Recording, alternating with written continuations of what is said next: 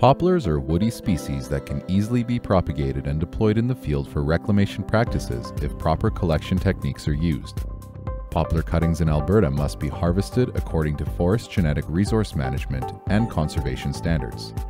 Refer to Technical Notes number 25 for more information on legislation and collection.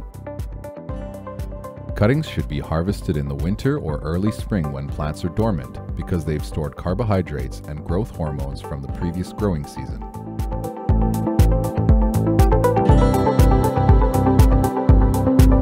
A small cutting is about 30 centimeters long and 0.5 to 1 centimeters in diameter.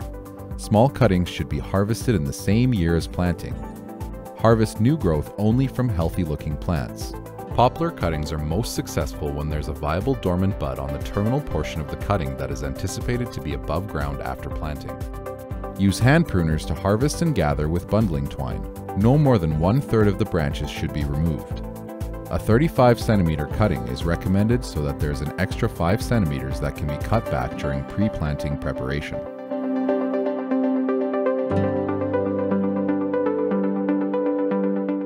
Larger diameter cuttings are used as big stakes, wattle fencing, or for erosion control. 2-meter long cuttings have shown success in the field, but they increase cost and involve greater disturbance on collection sites. The young poplar sapling is harvested. Remove smaller branches with clippers, and the top of the sapling once the diameter is less than thumb size.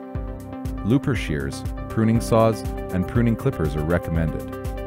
The trimmings can be used to stand on at wet and muddy sites, but are not recommended for planting.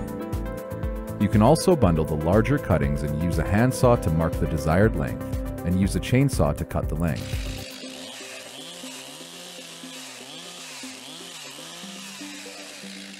After collecting cuttings, proper storage is important.